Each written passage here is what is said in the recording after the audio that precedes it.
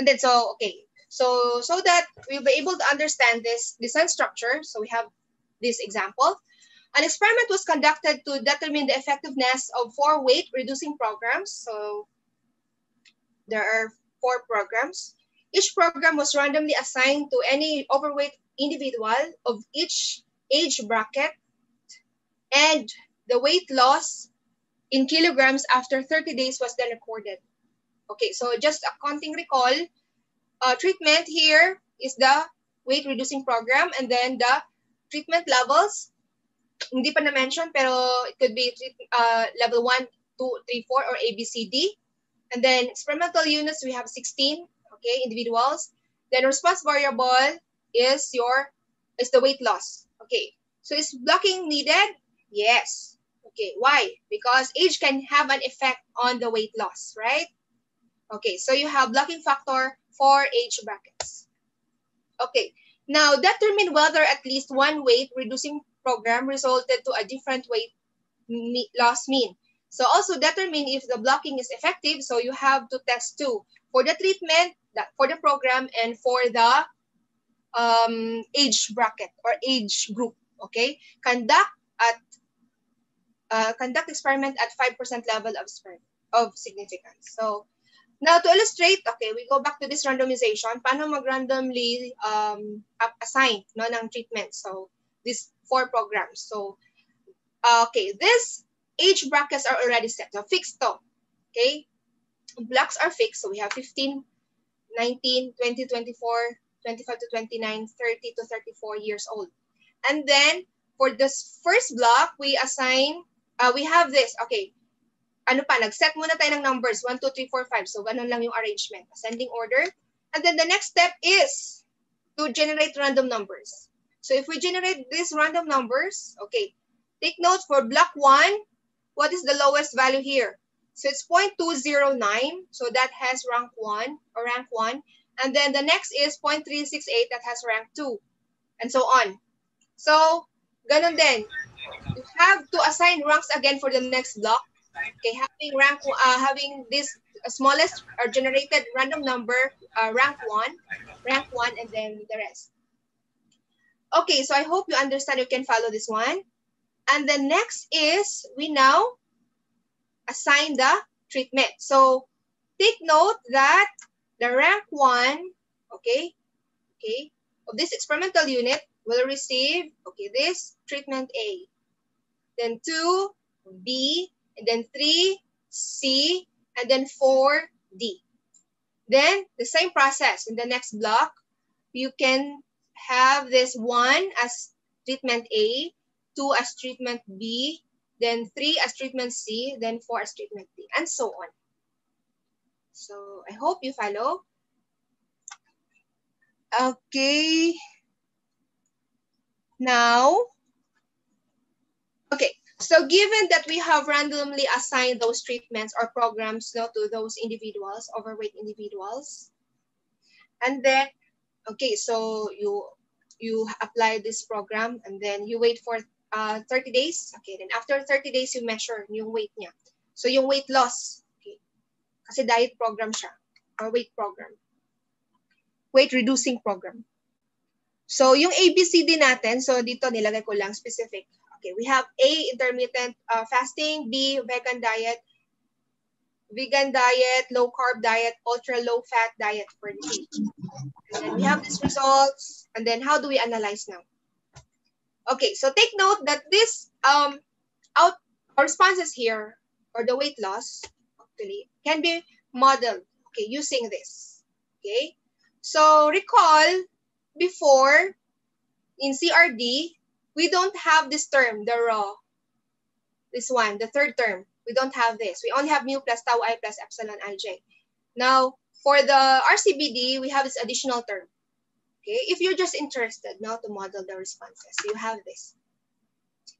Now, Yij is the weight loss or the observed value. The mu is the overall mean. The tau is the effect of the I treatment. And then the rho J is the effect of the block. And then the epsilon ij is experimental error. Okay, so again, we have to check first the assumptions before we proceed now with the test.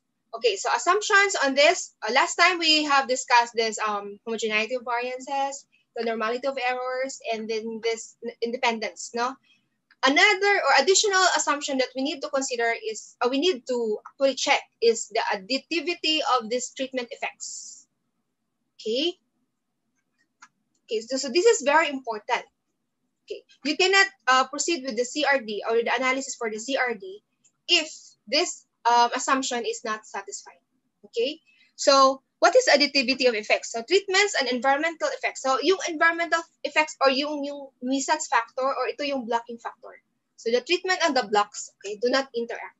So dapat walang interaction. Meaning, the effects of treatments across blocks, okay, effects of treatment. So treatment 1 sa block 1, treatment 1 sa block 2, treatment 1 sa block 3, and so on, are uniform. And the effects of blocks, okay, across treatments are also uniform. So in short, walang interaction doon sa dalawa. Walang specific combination ng treatment and block na that has an effect doon sa result. Okay, dapat uniform. And then we can test this using the two-keys test. Okay, so two-keys test for non-additivity. Okay, take note, we also have this HO, the treatment and the block effects are additive or do not interact. And then we have this HA, the treatment and the block effects are non-additive. Then test procedure, two-keys test for non-additivity. And then decision rule, okay, we reject HO if the p-value is less than alpha, otherwise fail to reject HO. So we use the alpha here. Okay, if we are using the software.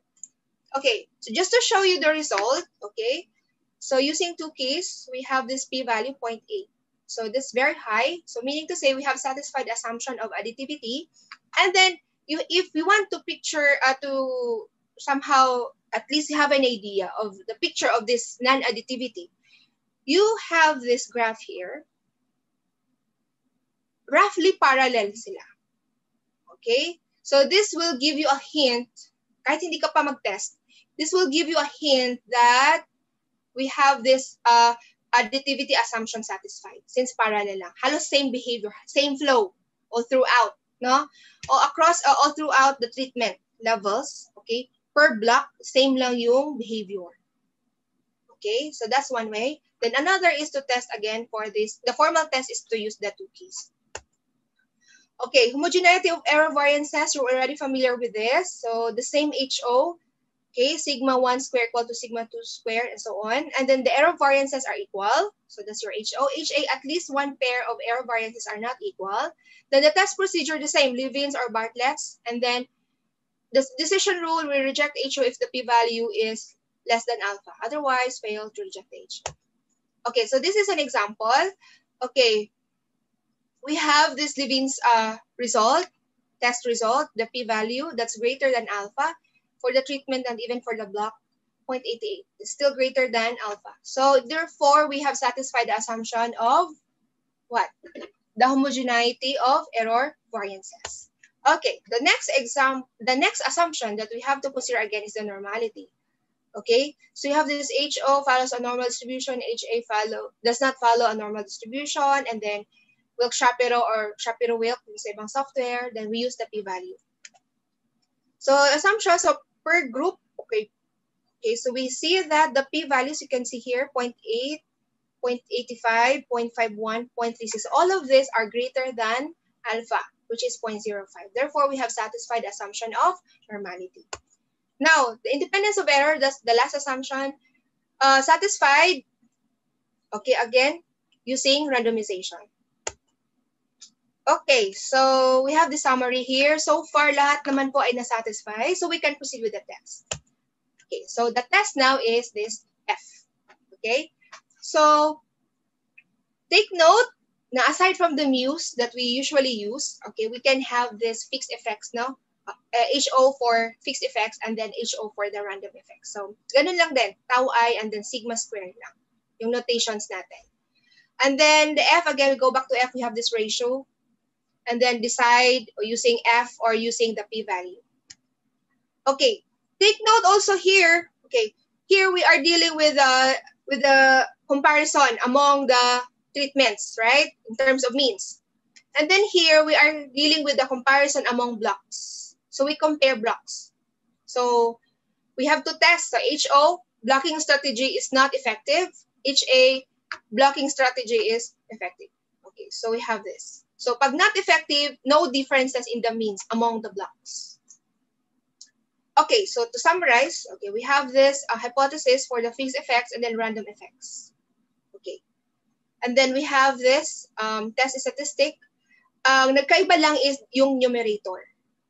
The numerator under the treatment is the MSTR. So under the blocks, we have MSR. R is actually replicate or block. Okay? And then the decision rule, you can use the F or the P value. So I hope you can follow. So ganun lang yung pattern. We state the HO, the HA, and then we should know the test, and then we check the assumption and proceed. Okay? Then decide, then make a conclusion.